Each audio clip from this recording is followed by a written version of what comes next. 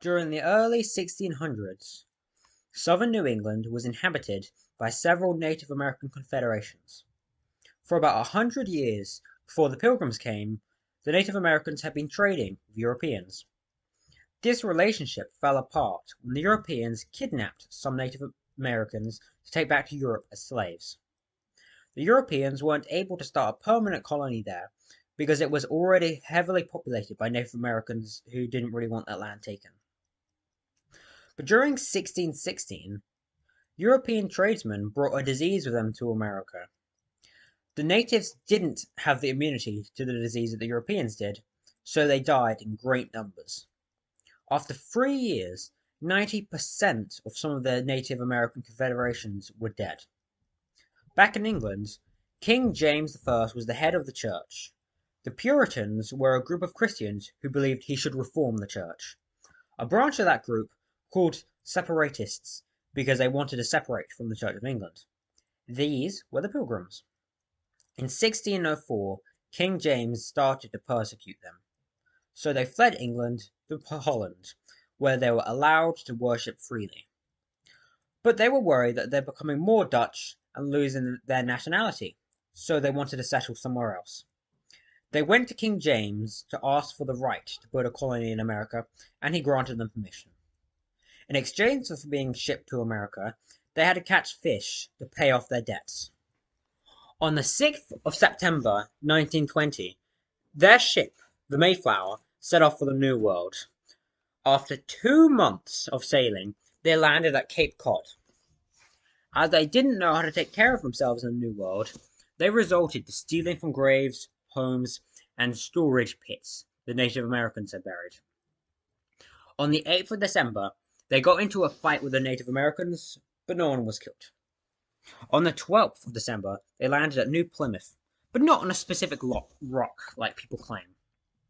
Construction of a settlement began in January. Winter was hard for the Pilgrims, and by the end of it, 44 Pilgrims had died. In March, an English-speaking man named Samoset came to greet them.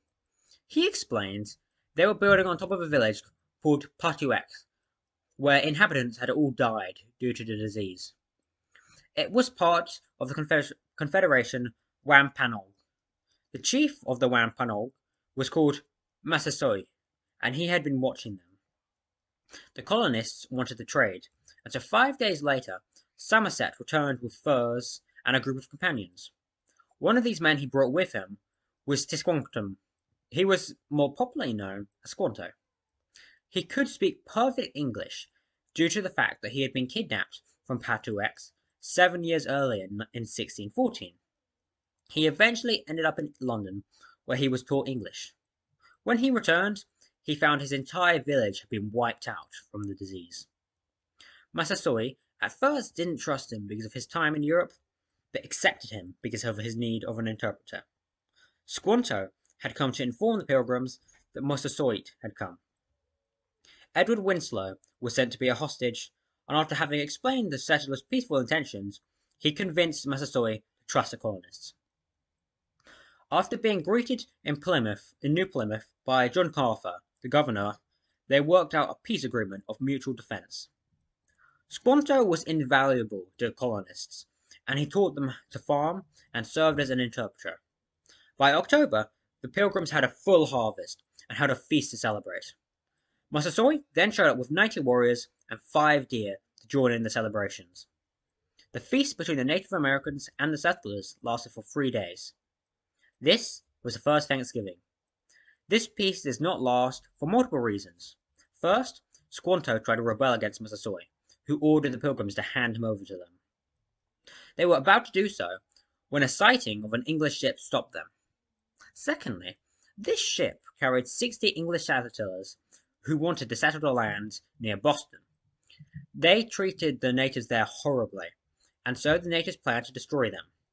The Pilgrims at New Plymouth found out about this and aided their English countrymen in launching an attack against the natives.